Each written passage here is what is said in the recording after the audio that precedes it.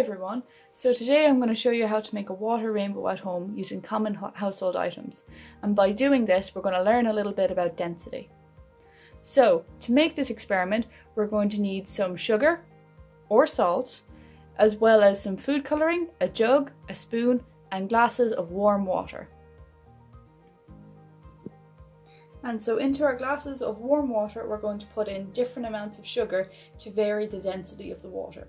Okay, so into the first glass we add 4 teaspoons of sugar, into the second glass we add 2 teaspoons of sugar, and into the final glass we add no sugar at all.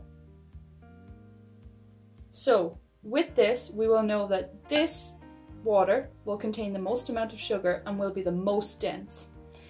This will be a kind of middle amount of dense, and this will be the least dense. So if we were to stack these waters on top of each other right now, we would see that this one would be on the bottom, followed by this one, followed by this one. However, we're not able to see that very easily. So what we're going to do is add some food dye to this to make the process a bit easier to see. So into the glass with the most amount of dissolved sugar we put in our first colour.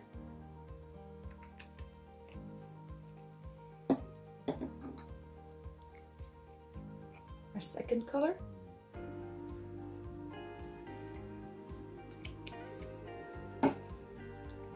And our final colour.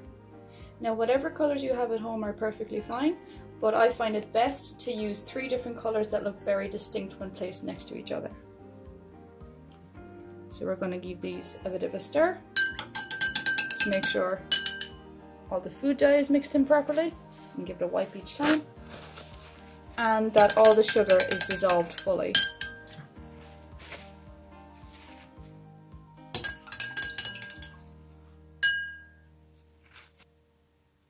And what I'm going to do next is show you how we're going to stack the water.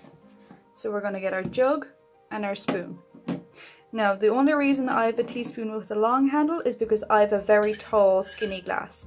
This would probably be easier at home if you have maybe a short glass or a very wide glass, okay? So what I'm going to do is I'm going to hold the spoon just like so, just below the surface of the water, which is the meniscus, which is a curve in the water you can see here caused by surface tension. So we're going to remember place the spoon just below it, and we're going to pour our other solutions very gently and aiming just for the tip of the spoon here. Okay? So this is our most dense solution. So we're going to pour our red solution in here. And then we're going to mix them. So place your spoon down and then very, very gently begin to pour.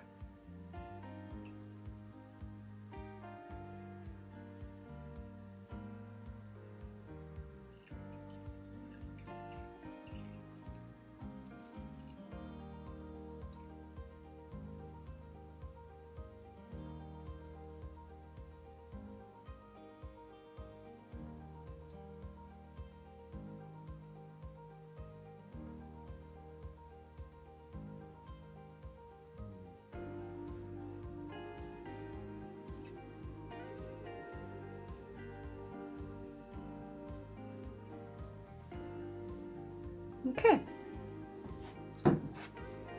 so as you can see we have our very dense green liquid down here and our liquid of a medium density here with the red. And after we've done that step we go and we wash our equipment, so we make sure the jug is well washed, and we get our blue solution here that contains no sugar at all and put that into the jug.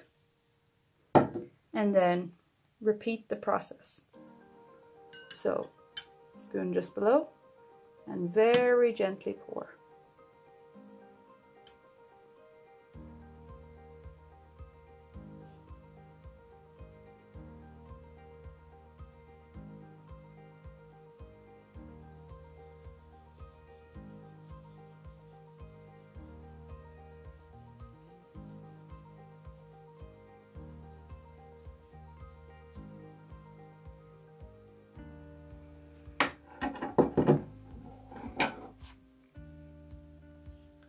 So as you can see, we have 3 different layers.